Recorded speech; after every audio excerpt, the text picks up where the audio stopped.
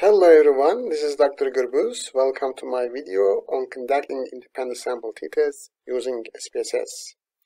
First, let's try to figure out what the independent sample t-test is.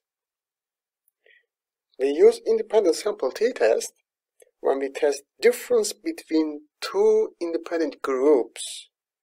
In this test, we have two independent groups, like an apple and orange. So these two groups are independent to each other. For example, these two groups might be female and male for a gender.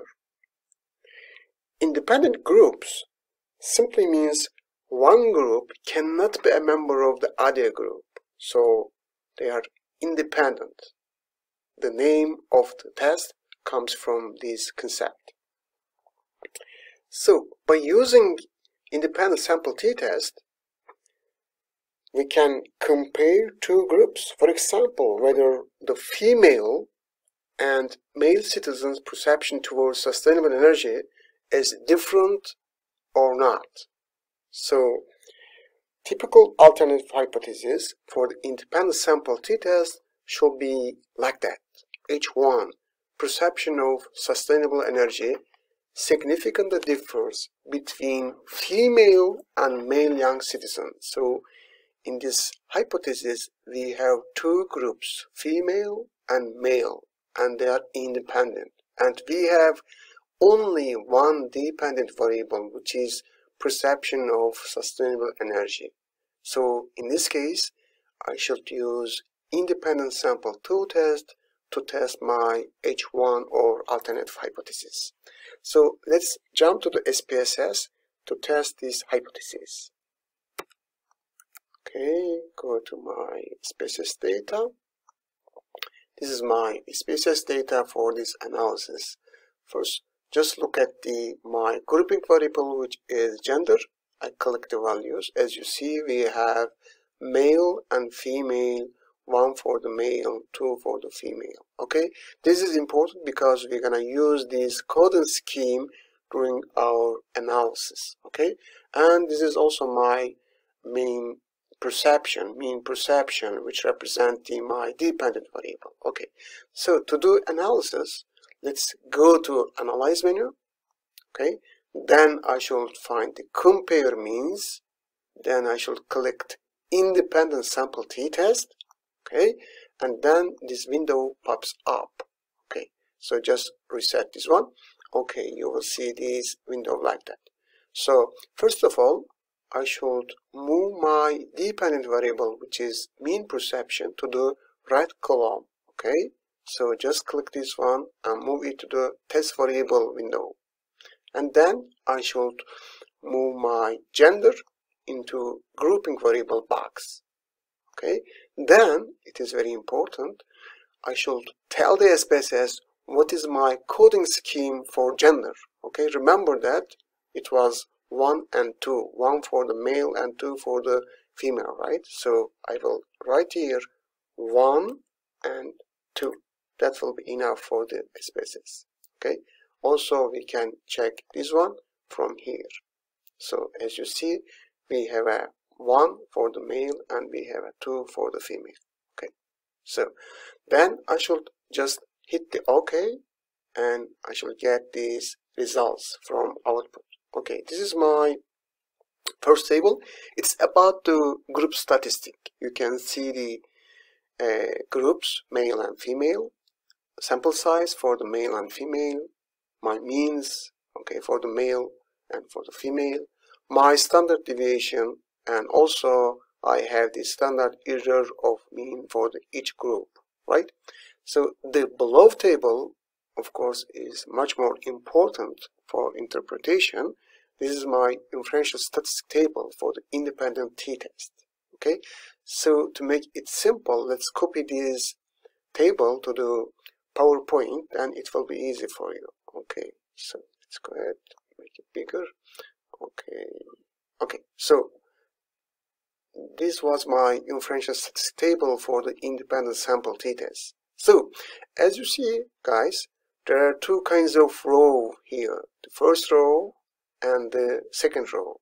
And also I have some t-value, df, sig. So which row, okay, I should pay attention?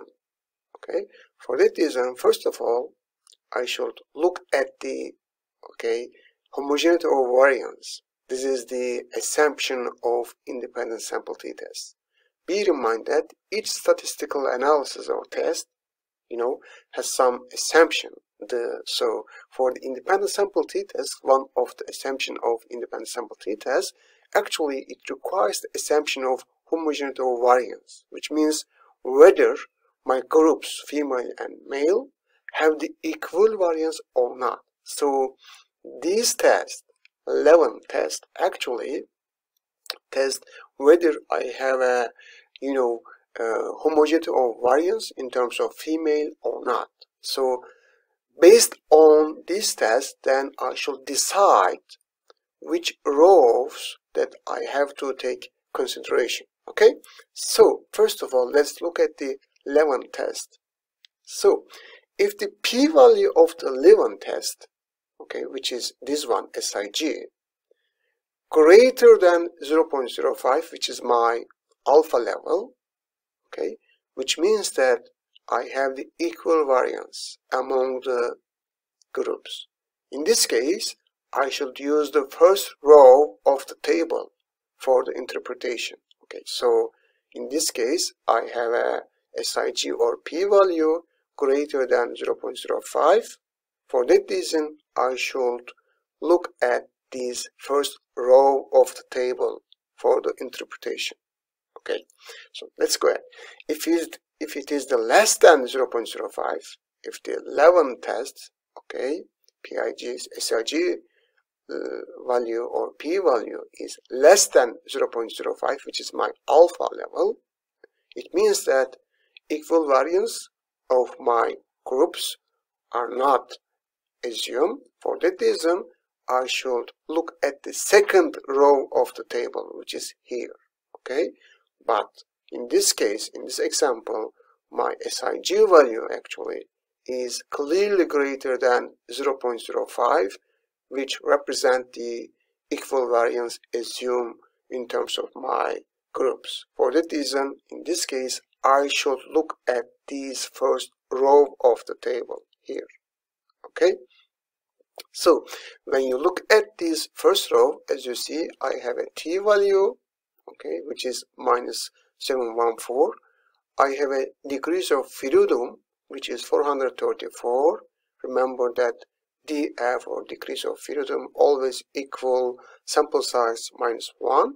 Also, I have a SIG value or p value. This is my p value. So as you see, my SIG or p value is clearly greater than my accepted level, which is 0.05.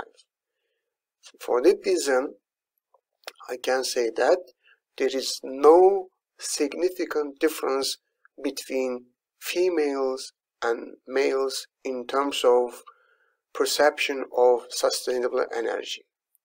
For that reason, I should accept or assume my null hypothesis. It means that my alternative hypothesis, which is H1, should be rejected because I have no significant difference in terms of females and males. Okay, so let's go to reporting issue. Remember that that was my group statistic table from the SPSS output. So based on this statistic, I can write this text. Among valid responses, there are 250 males and 186 females. The average perception scale young male citizen is 3.75, it comes from here, and 3.79, yeah, that comes from here. For young female citizens, considering the perception are measured in 5-point Likert scale, yes, it indicates that both female and male citizens are generally positive towards the sustainable energy because their mean is greater than my midpoint, which is 3, or my neutral point. Okay, for that reason I can make such a command. And this actually tests come from group statistic, but the inferential statistic table is much more important for me in terms of supporting or rejecting my alternative hypothesis. So based on this independent sample t-test, I can make a comment like that. It is very brief and short, but that is enough, I think. So perception of sustainable energy did not significantly differ between female and male young citizen. And then I should add my t-value, okay, and my degrees of freedom, and also my exact p-value, which is SIG, okay. So those value comes from here. This is my df, should come to the parentheses, and this is my t-value, and also this is my SIG value, should come to here. So I have no differences because my p-value, SIG value, is greater than my alpha level, which is 0.05. Alternatively, you can also report these results like that. At 95% confidence level, we fail to reject the null hypothesis that the population mean on perception did not differ between female and male young citizen.